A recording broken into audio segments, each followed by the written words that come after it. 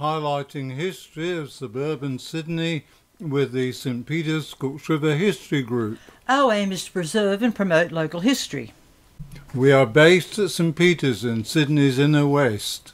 The Shire of Hornsby, known as the Bushland Shire, has 70% natural bushland. It stretches from the M2 Hills Motorway in the south to Wiseman's Ferry in the north. The original occupants of the region were people from the Darug and Ku-ring-gai language groups. There are more than 200 known Aboriginal sites in the Shire. In 1817, ex-convict Solomon Wiseman was granted a lease of 200 acres on the Hawkesbury River, which became known as Wiseman's Ferry. He built an elaborate house, Cobham Hall, established the branch inn and operated a ferry service. The ferry crossing was moved in 1829 to its current position when a route was chosen for the Great North Road. Since Wiseman's death, the house has been in continuous use as an inn or hotel under various names. Today it forms the main part of the Wiseman's Ferry Inn. The Great North Road, built by convicts between 1826 and 1836, opened up the western side of the Shire. It commenced at Parramatta Road, crossed the Parramatta River by boat, passed through Ryde and Dural before reaching the Hawkesbury River at Wiseman's Ferry.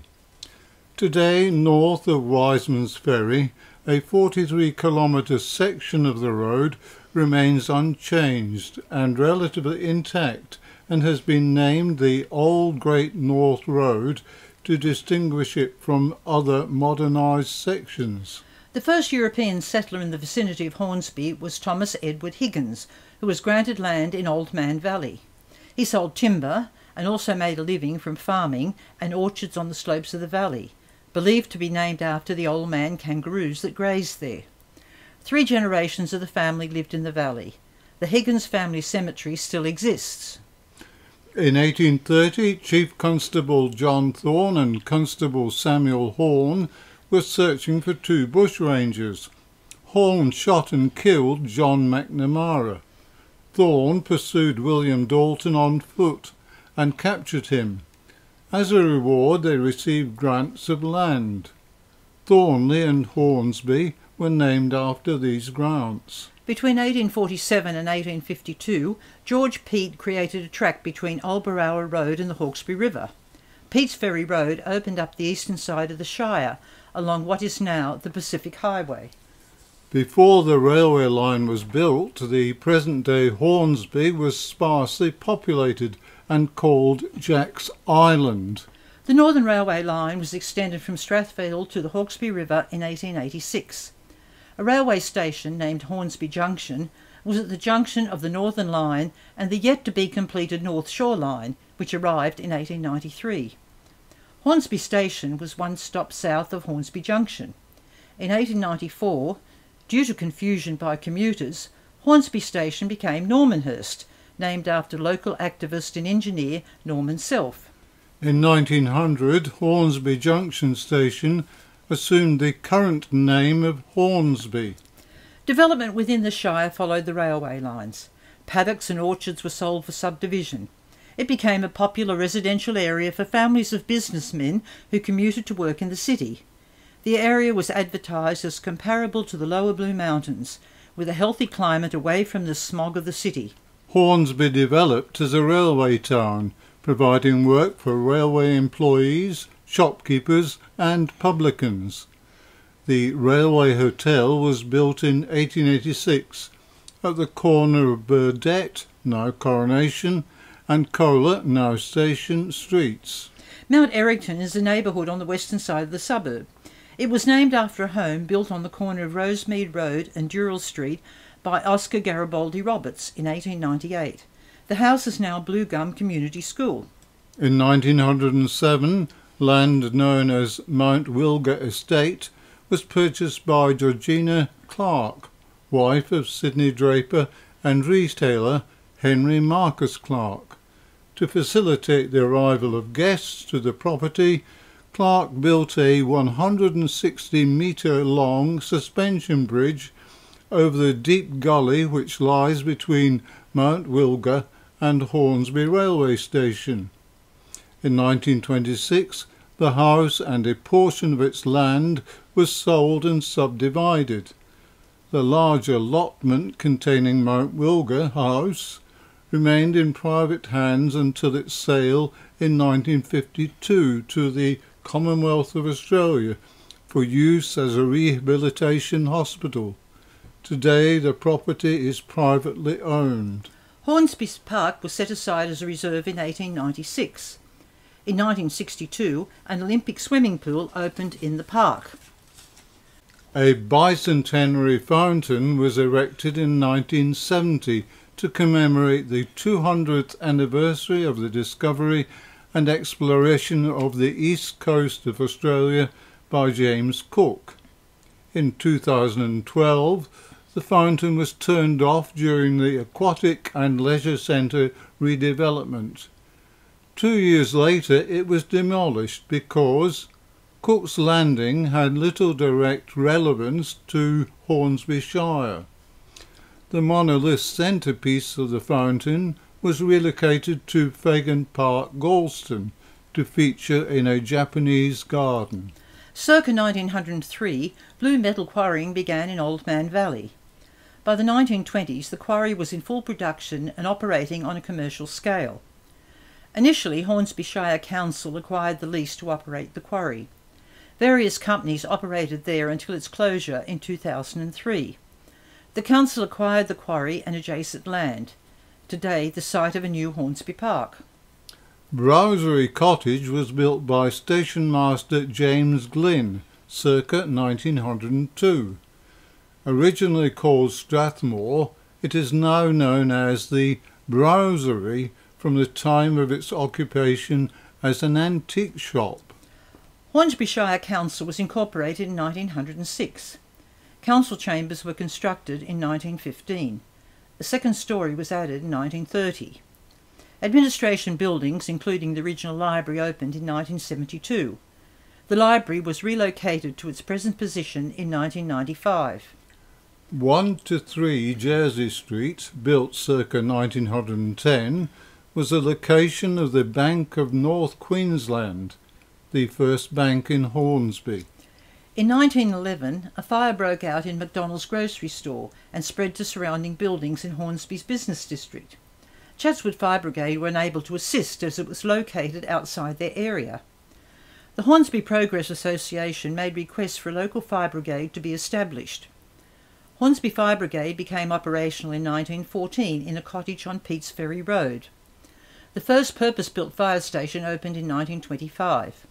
It served the community until its destruction by fire in 1971. The following year, Hornsby Fire Brigade occupied a new station on Bridge Street. Hornsby has two sides, the old and the new. The suburb is split in half by the train line. The old or western side has a few streets of shops, the Odeon Cinema, a walk-through milk bar and former bank buildings. Hornsby Amusements opened the Hornsby Picture Theatre, an open-air theatre, in 1912. It was rebuilt in 1923 and renovated in 1937. In the 1990s, it was renamed the Odeon. A Bank of New South Wales opened on the corner of Dural Street and Pete's Ferry Road in 1918. A second storey was added in 1924. When redevelopment took place in 2006, the historic facade was retained. 193 Pete's Ferry Road was a rural bank built circa 1940. Hornsby War Memorial was unveiled in 1923. The memorial, originally located opposite William Street in the centre of the roadway, was later moved to its present position in Cenotaph Park.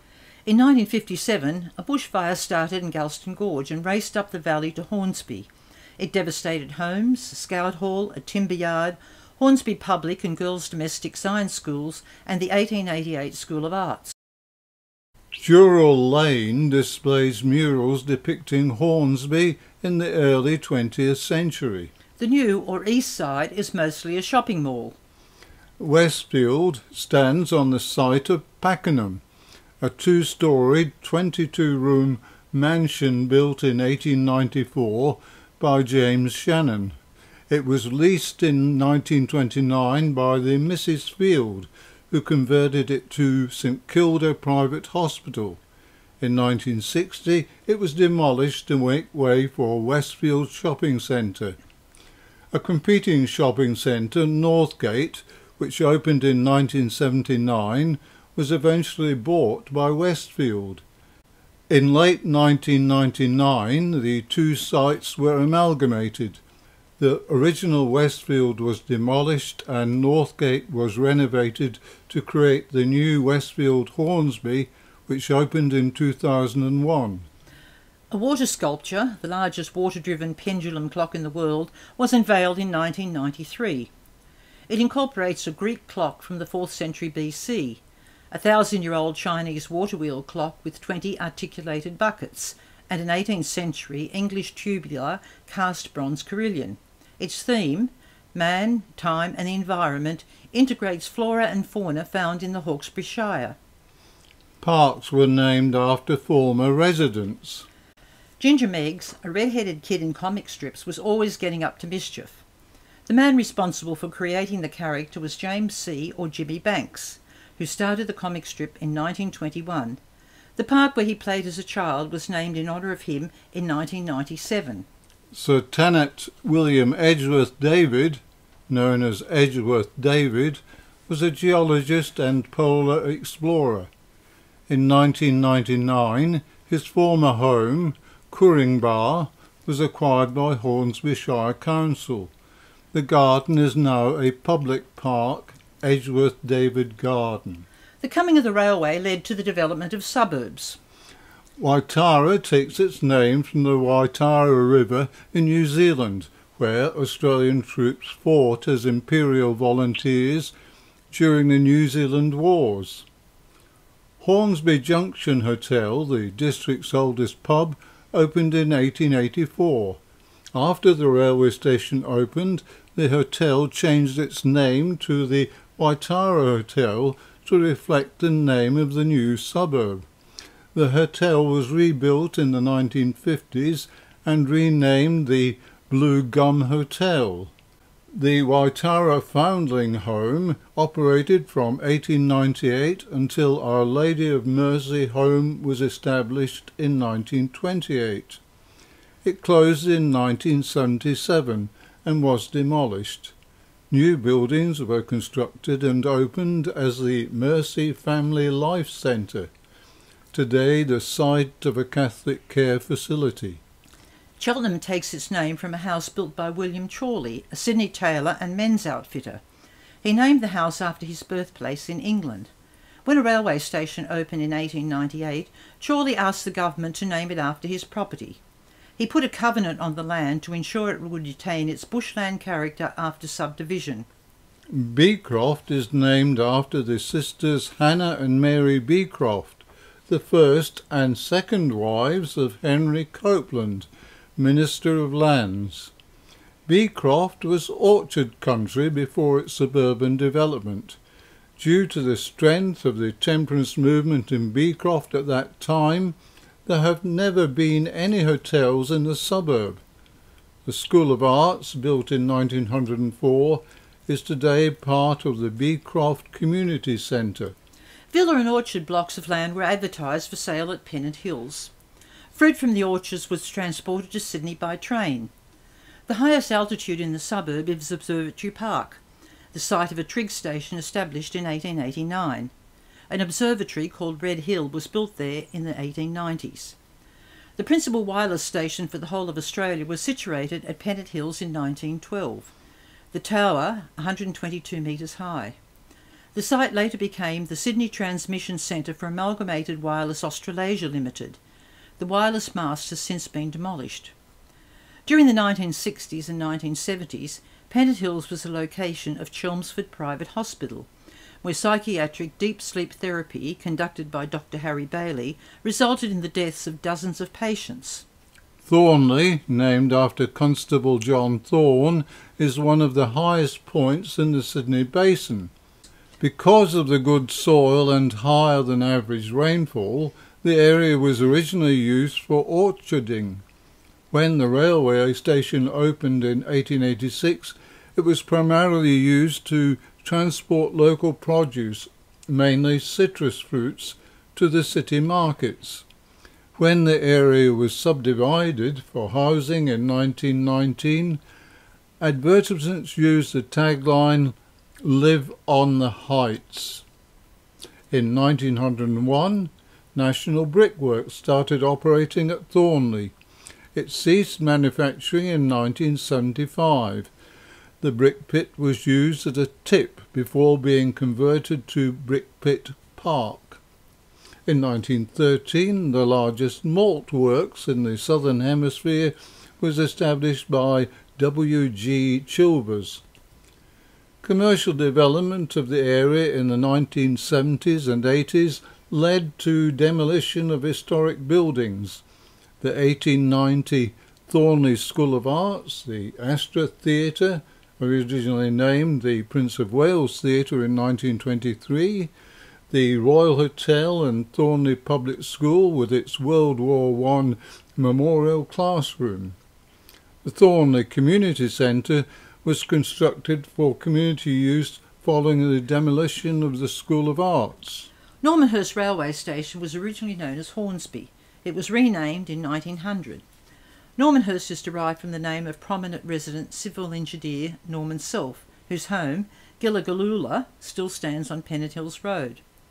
Loretto Convent, established in 1897, was primarily a girls' boarding school. It became the largest girls' boarding school in New South Wales. Today, Loretto is an independent Catholic school. From the 1860s, citrus orchards were established in Asquith, named after British Prime Minister Herbert Asquith. Some streets in the suburb are named after British cabinet members. The railway station, funded by local residents, opened in 1915. Land sales were held on the day of the opening. Fowler's Pottery opened in 1912. It produced earthenware pipes and ceramic building materials until its closure during the Great Depression. Another local industry which closed at that time was Bullock's Brickworks. In the 1950s, Asquith was rezoned as an industrial area. Wrigley's chewing gum factory opened in 1960. Storey Park was created on the Fowler's Pottery site. After World War II, before conversion to an oval, the land was used as a camp for displaced persons. Known as Bolt Camp, it was dismantled towards the end of 1952 and the land leased to the Asquith Bowling Club. Mount Colah was originally known as Colah, the name first used by naturalist George Cayley to describe a koala in a letter to botanist Sir Joseph Banks. When Hornsby became a shire in 1906, Mount was added to the name. During World War II, it was a location of a military airstrip and army base. When the Pacific Highway was built in 1989, it cut through the airstrip and isolated 2 holes of the Asquith Golf Course. Foxglade Oval was the former Mount Colah tip. The suburb includes Bobbin Head, a popular recreation area since the 1930s. Mount Ku-ring-gai is divided into 2 by the Pacific Highway, Main Northern Railway Line and Pacific Motorway. The east and west sides are connected by road and pedestrian bridges. The original railway station opened as Ku-ring-gai in 1901. Mount was later added to it. From 1916, the village's Harwood Hall hosted community events. It burnt down in 1967. Mount Ku-ring-gai's industrial area is home to many diverse businesses. Berowra means place of many shells, referring to the many shell middens on Berowra Creek. The area has many Aboriginal carvings. The railway was established in 1887. Berowra District Hall began its life in 1898 as a 1-room school. It was extended with the addition of a larger room in 1912. When a new school was opened in 1952, Hornsby Council took control of the old one. Since 1984, the Lions Club have managed the hall. Berowra Waters is located on Berowra Creek, a tributary of the Hawkesbury River. The Berowra Water Ferries, a toll-free car ferry, connects the east bank to the west bank. Berowra Waters Inn was originally a guest house dating from the 1930s.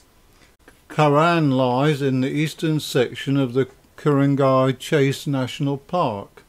A station and platform were constructed in 1901. Ku-ring-gai was originally a crossing loop to allow trains on a single-line north track to pass each other. With the coming of the railway, Ku-ring-gai became a popular holiday spot and a regular starting point for bushwalkers.